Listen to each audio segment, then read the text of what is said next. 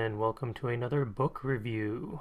Alright, tonight we're doing book 4 of 9 in the Ali Beckstrom series.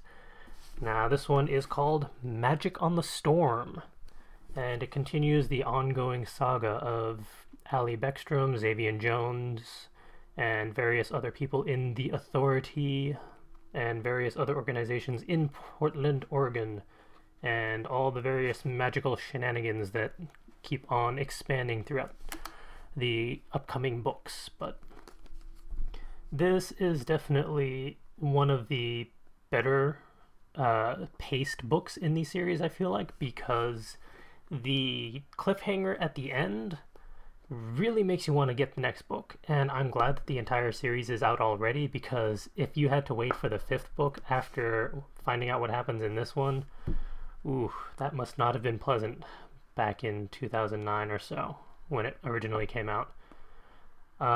Yeah, this one really digs into just what is the Authority capable of, what will they do when it comes to controlling magic, protecting magic, and dealing with magic users, both in the Authority and from without. It was interesting to see some of the voices of the Authority and just how they played out.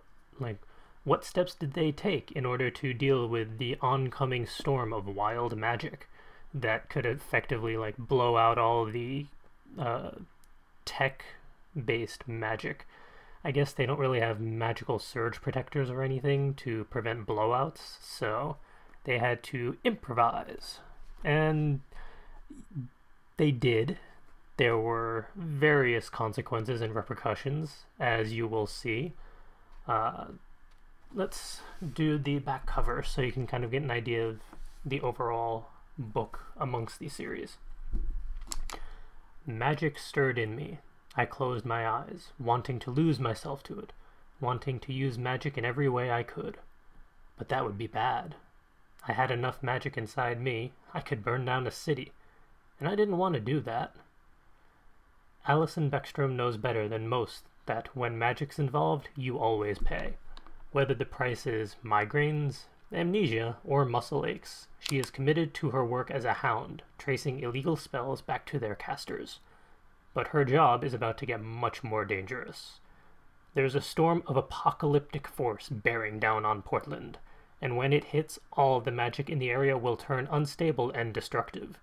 To stop it from taking out the entire city, Ali and her lover, the mysterious Xavier Jones, must work with the Authority, the enigmatic arbiters of all things magic, and make a stand against a magical wildstorm that will obliterate all in its path. And that is exactly what they do. It's interesting to see, it's been alluded in the previous books, and it's building up, that there are problems within the Authority. Not everyone is all happy and plays nice with each other. Things come to a breaking point. Not just cracks or fractures, things break down. It is not pretty. I mean, not as ridiculous as books 8 and 9, when it is truly all out, all or nothing, no holds barred. This one, some people still play a few things close to the chest, but it is dramatic. And there's no previews or little inside blurbs, so let's do the first page and a paragraph to give you an idea of the writing style if you're not familiar with this series and you're just jumping into this book review-a-thon in the middle. If you are, I suggest go back to video 1 so you can get an idea of the overall story, because if you're just jumping in on book 4, it can be a little weird and confusing. Alright. 2 months of self-defense classes, mixed martial arts, and weapons training did not make it hurt any less when I was thrown over my opponent's shoulder and slammed into the ground. Yes, I should have tucked and rolled. Would have, too, if he hadn't kept hold of my arm and twisted at just the right instant to knock my balance off and make me sprawl like a dead jumper waiting for my chalk outline. "Give up?" he asked. My right wrist still locked in his grip, I stretched out my left hand and grabbed his ankle, leveraged to pull down, and twisted. I broke his hold on my wrist and rolled up onto my feet. I got off the mat and out of arm's reach quick. I'll take that as a no, then, Xavier Jones asked. He was a little sweaty, a lot relaxed, standing halfway across the mat from me. Barefoot, he had on a pair of jeans that, if there were any justice in the world, would not let him flex and move and stretch the way he did in a fight, and a nice black t-shirt that defined the muscles of his chest, his thick, powerful arms, and his flat, hard stomach. He was every kind of good-looking in the dictionary. "Take it as a hell no," I said sweetly. That got a grin out of him, his teeth a flash of white against his dark skin, his thick lips open enough that I suddenly wanted to drop this whole "I kill you, you kill me" act and kiss the man. Yeah, it continues the same writing style as the previous and following books. This is kind of DevonMonk's style and voice in all of her series, I want to say.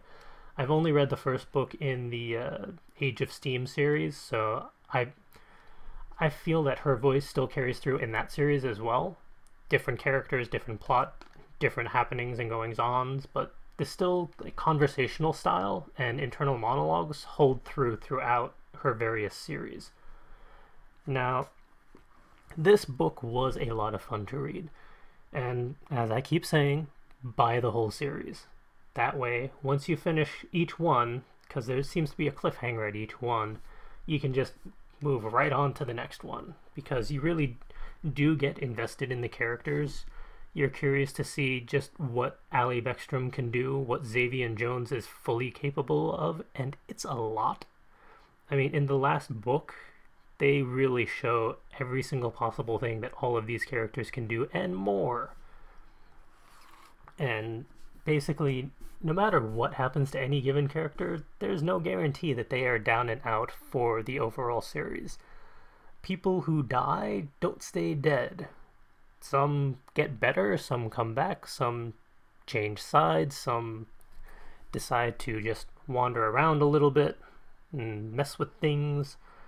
And at this point in the series, you also have the mother-in-law, Violet Beckstrom, and her personal bodyguard, Kevin, who is also a part of the Authority.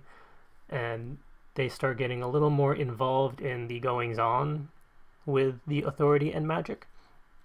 Not fully yet, but it's not pretty how the technology side of magic and the secret society side of magic mix.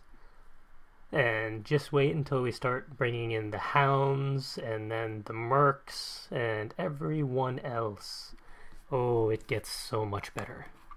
But to find out more, you're going to have to start reading the series or check out the future book reviews of each following book as I go through the whole series. And as always, if you're interested in the author and her other works, you can go to DevonMonk.com. She has pages for each book, each series. I've been going through the Ally Beckstrom series through these videos. She also has the Age of Steam series up. And spoilers that you can get away with. After the Ally Beckstrom series, there is kind of a follow-up series starting called Broken Magic, where some of the secondary characters in the Ally Beckstrom universe get their own series. Now, if you're familiar enough with DevonMonk, you know exactly which two people I'm talking about, and if you've read the whole series, you know how hilarious this is going to be. And I look very much forward to actually checking that series out. But yeah, as all the previous books, they're available at multiple locations: Barnes & Nobles, Powell's, Amazon. Probably your local library has most of them by now as well. Probably most local bookstores. I managed to get most of these at my local Barnes & Nobles. They had most of them in stock. They tend to run for $7.99, but if you look for them online, you can probably find a decent deal somewhere. So, as I've said previously, and I will continue to say, buy the whole series. It's definitely worth the investment. It's a great read. And if you have read this series and this book specifically, what did you think of the battle during the Magic Wild Storm and how it all played out? Did you think it was well paced? Did you feel like the characters' actions were believable and like justified? Like, did everyone act the way you expected them to? Did people like Jingo Jingo surprise you or not? And considering what happens with Cedra, how do you feel that played out? Do you think there were any kind of previous indications as to what she is and how she acted during all of this? I'm curious to hear other people's opinions on the book and the overall series, so please post a comment and join in the conversation. Alright, so tomorrow we'll be going through Magic at the Gate, which is book 5 of 9, so tune in next time to learn more about the Ali Beckstrom series. Ta-ta!